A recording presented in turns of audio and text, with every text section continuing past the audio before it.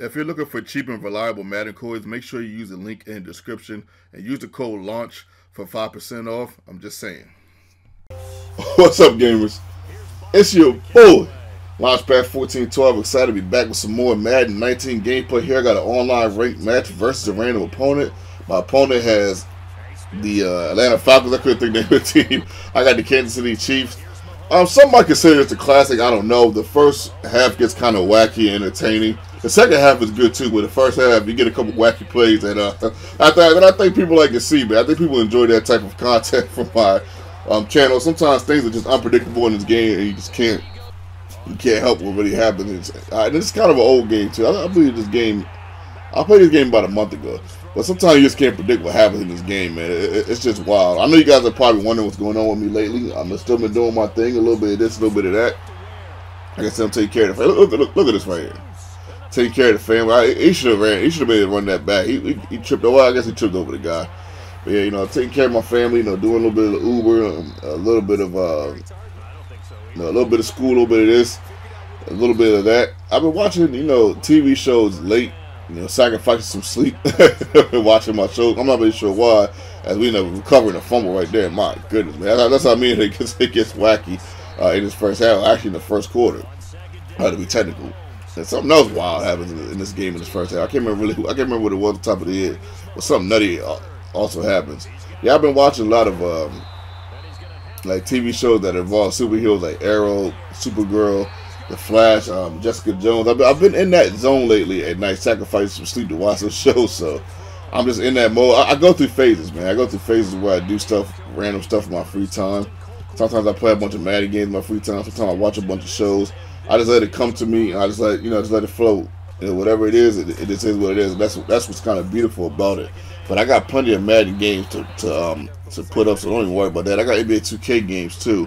I know you guys have probably wondering why I've been playing that lately. I just because of the cheese factor and the way they have done my team. It's nothing that I can't handle. I just gotta be in a certain mind frame to play it. That's all. But I still like the game though. But my mentality's got to be different. I got a couple of interesting Uber stories. I believe are kind of interesting. I'm going to tell you guys real quick. They're really short. One guy comes to the car. He lost his finger. Yeah, he lost his finger, at least the top of his finger, and he told his finger bleeding. But the crazy thing of it is, I'm driving to the hospital as fast as I can. And ironically, we're on roads in Delaware where you can't speed on because the cops were sitting right there waiting for you. And the thing of it is, this guy was cool on the other side of the pillow. Like, this guy, for somebody that just lost half of his finger, this guy was extremely calm. He was a chef, and he was doing some cutting, and he was talking at the same time. Wasn't paying attention, he accidentally cut himself. But yeah, that was just wild how... It's wild that I'm taking somebody to the hospital that lost their finger. But in the same breath, this guy is cooler than the other side of the pillow, man. Like, I couldn't believe how calm he was. I think I would have been just a little bit more panicked if I would have lost half of my finger. And he didn't have it on ice either, so I'm not really sure, what's going on with that. You know what I mean? But how they're going to? I guess they're going to take skin from other parts of his body and connect it onto his finger. I'm not really sure. I'm not really sure how that's going to go. But yeah, that was that. There was another story I had too. I can't remember off the top of the head. That was kind of interesting. If it comes to me, I'll let you guys know. But anyway, top of the third quarter, man, we end up getting a nice tackle right there. We just trying to figure out, what we can do to neutralize this opponent as he almost gets a touchdown right there. We end up hitting him right there to 3. First down and goal. He goes to the run. We end up stopping him right there. Look at this, man. Look at this bowling ball right there, man. Boy, Tevin Colvin, man, just being a nut, man, being a problem in this game. And he's actually been pretty good for me in fantasy football. This week he didn't have the best week, but he does get that touchdown right there. 3 chances with Coleman, why not? He ends up tying the game 7-7.